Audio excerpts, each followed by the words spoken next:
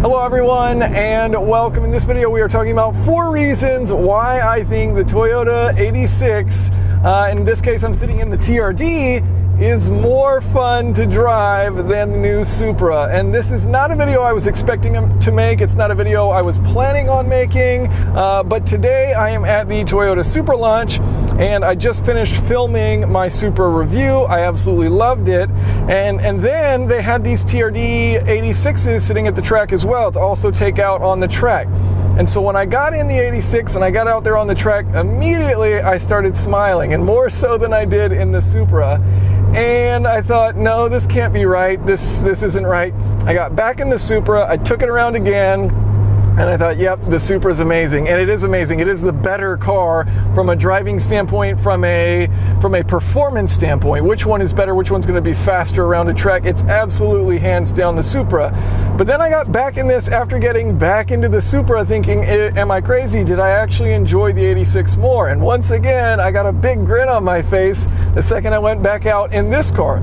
And I think there's 4 reasons why that is, and maybe a 5th one of me just being not that experienced of a driver, but we're going to walk through those 4 reasons. And the first one, starting with the weight. And again, I want to say that performance-wise, the Supra is better, but which one made me smile more today after going back and forth between the Supra and the 86 on the track?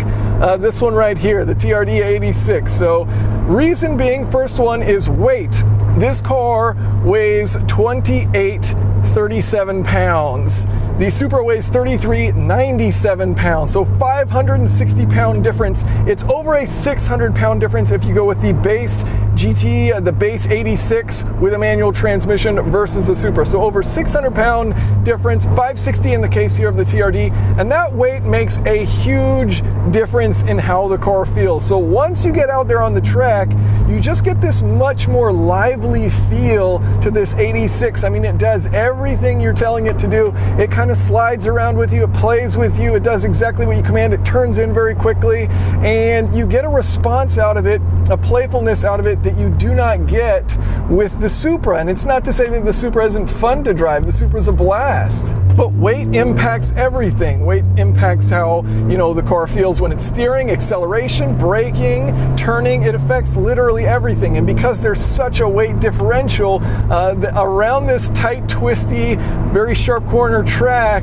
the 86 really just shined, and I was grinning, ear to ear the whole time in the 86. I enjoyed the Supra, don't get me wrong, I love it, I think it's a phenomenal car, but I'm saying I had more fun, I expressed more joy while driving this one.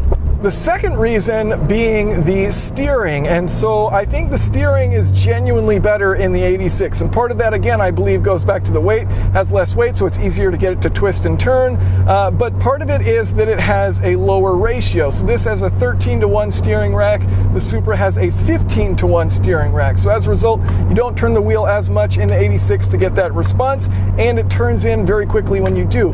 It also has a nice weight to it in the 86, and I think it's very over assisted in the Supra, so you have to work a little harder here with the 86 than you do in the Supra, and that's a bit more rewarding to a driver to have to kind of put in a little steering effort, but also to get the instant response that the steering offers. Now the third reason has to do with what I'm doing right now. This offers you the 6-speed manual transmission, and the Supra desperately needs a manual transmission. It has the best automatic gearbox, I think, out there. But, from a fun perspective, from an engagement perspective, sure, I'm not as fast as that automatic transmission, but I enjoy throwing it in the different gears here. And this gearbox itself is actually a lot of fun, especially out there on the track, getting in the right gear, switching between second, third, up to fourth in a couple areas. Really fun, really enjoyable, and you just don't get that, the involvement that you offer with a manual transmission in the Supra with the 8-speed manual. I know it's been said a billion times, Supra needs a manual, Supra needs a manual, but I mean, reality is, like, enthusiasts truly do enjoy these things. Who knows why? It's just fun to go whum and make the noises and row through the gears. Without a doubt, I do believe that certainly plays a role in why I'm going around the track and why I'm so happy is because this thing has a 6-speed manual, and in that Supra it's the ZF 8-speed. Now, my final point number 4, has to do with visibility. And so, you know, sitting in the 86, and it's kind of a trend of Subaru, so I don't know if it was really Subaru that kind of forced this decision, but the 86 has incredible visibility. And so when you're out there on the track and you're looking in front of you, you see absolutely everything. And, you know, track driving, it's all about your eyes, where you need to look. And certainly there are worse cars out there as far as visibility concerned, and better drivers out there as far as visibility is concerned, and, you know, they're not going to complain. But the fact that, you know, anybody, like, I'm not an amazing driver, and I can get in this thing and have tons of visibility in front of me, not the really narrow windshield that you have in the Supra, it allows me to feel more confident about what's going on. I know where all 4 of my tires are, I know where the car's at, I know where the curbs are at, I know where the corners and the apex and where I need to be and everything. And so having that visibility, I believe in this car, really assists in making it fun to drive. And perhaps an additional point that's worth mentioning is I am not, and never have claimed to be, one of the best drivers out there. I enjoy driving, but I don't actively seek out track driving. I do it on these press events, and that's pretty much it.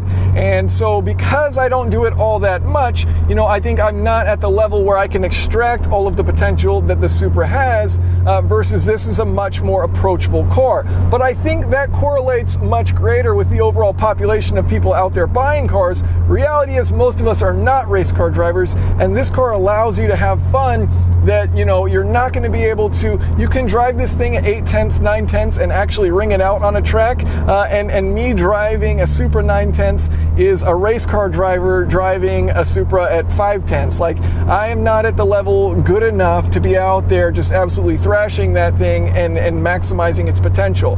So this is a much more approachable car, and I think that plays a big role. That said, the way it feels, you know, it doesn't matter if I'm a race car driver or not. That's exactly how it feels. And this car is more nimble, more agile, more willing to be tossed around, thrown around. It's more playful. That nature it has regardless of how good of a driver you are. It just has a really nice ability to be predictable, do exactly what you want, and have a very playful nature while it's doing it. And that, I truly believe, comes down to weight.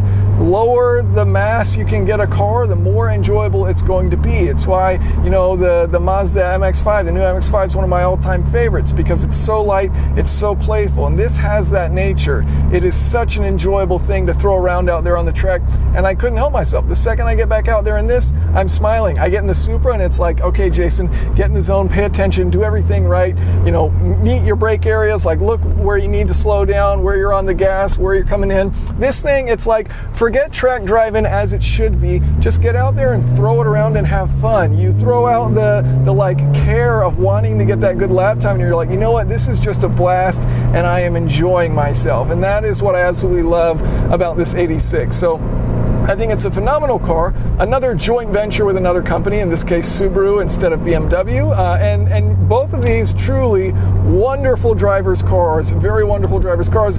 And what I was shocked to feel today, and I was sitting there thinking, should I even make this video, because I was debating not, and then I thought, you know what, like, this is raw, this is what you feel, this is what you're thinking, you should do it, and it's absolutely how I feel. I think this is more fun than the Supra, so I'm sure that all the Supra people are going to hate me for that, and all the 86 people are going to love me for that, because they got a more fun car, in my opinion, for less money, which is amazing. So I think this thing has tremendous value. It's a riot, and it also lets me appreciate that, you know, everyone says the 86 needs more power, but honestly, where it's at is spot on. It is just so much fun out there on the track.